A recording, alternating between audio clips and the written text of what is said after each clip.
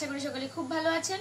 আজকে আবার চলে আসলাম নতুন আরেকটি রেসিপি নিয়ে। আর এই রেসিপিটি হচ্ছে মুড়ি এবং আলু দিয়ে অসাধারণ টেস্টি একটা চপ।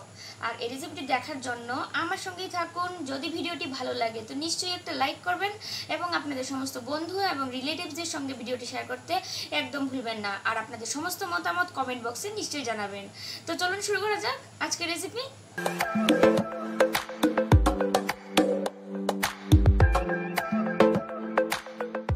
তো ভিউয়ার্স, এখানে আমি অনেকগুলো মুড়ি নিয়ে নিয়েছি। এবার এগুলো আমি ব্লেন্ড করে নিব। তো ব্লেন্ড করা হয়ে গেছে। আর এখানে আছে সিদ্ধ করা কয়েকটা আলু।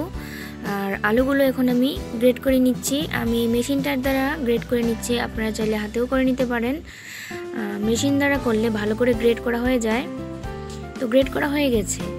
এবার এতে আমি মিক্স করে নেব পেঁয়াজ এবং কাঁচা লঙ্কা কুচি, আদা এবং রসুন বাটা 1 চামচের মতো। এবার দিয়ে দিব এখানে হলুদ গুঁড়ো আধা চামচ, লবণ স্বাদ মতো,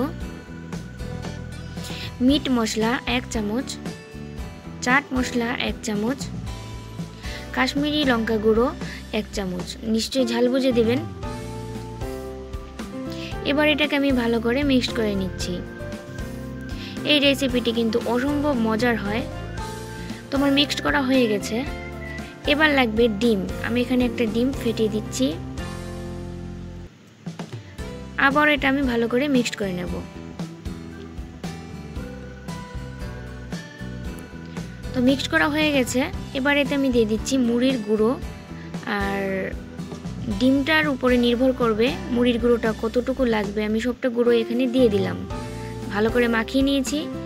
আর এখানে আছে কর্নফ্লোর। আপনাদের কাছে যদি কর্নফ্লোর না থাকে এর পরিবর্তে আপনারা ময়দা ইউজ করতে পারেন। এবার এতে আমি একটা জল দিয়ে মিডিয়াম সাইজ করে মিশিয়ে নিয়েছি। এবার হাতের মধ্যে অল্প খানিকটা ডো নেব আর চপ আকারে বানিয়ে নেব। আমি একটু লম্বা করে বানাচ্ছি, আপনাদের ইচ্ছে মতো স্টাইলে বানাতে পারেন। এবার এটা আমি ময়দার গুলোতে দিয়ে দিচ্ছি। আর লাগছে ব্রেড ক্রাম্বস। আর ব্রেড ক্রাম্বস কীভাবে বাড়িতে তৈরি করতে হয় সেই রেসিপিটা আমার চ্যানেলে দেওয়া আছে, আপনারা প্লিজ ফলো করে নেবেন। তো এবার আমি এটাকে ব্রেড ক্রাম্বসে দিয়ে দিলাম, মিশিয়ে নিচ্ছি এর গায়ে ব্রেড ক্রাম্বসটা। আবারও এটাকে আমি ময়দার গুলাতে দিয়ে দিব।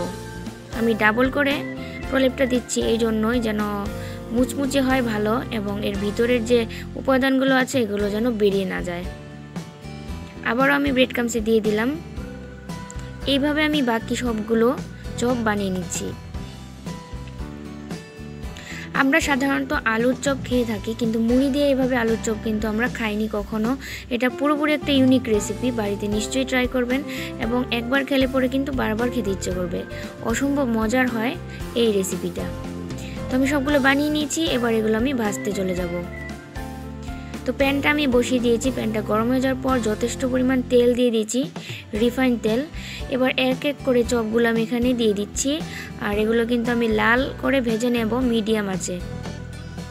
লো বা ফুল আঁচ দেওয়া যাবে না, মিডিয়াম আঁচে এগুলো ভাজতে হবে।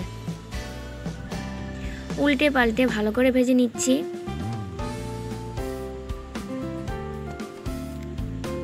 দেখুন কালারটা চেঞ্জ হয়ে গেছে। আমি প্রায় 2 থেকে 3 মিনিটের মতো এটা আমি ভেজে নিয়েছি। তো এগুলো আমার ভাজা হয়ে গেছে। এবার এগুলো আমি নামিয়ে নেব।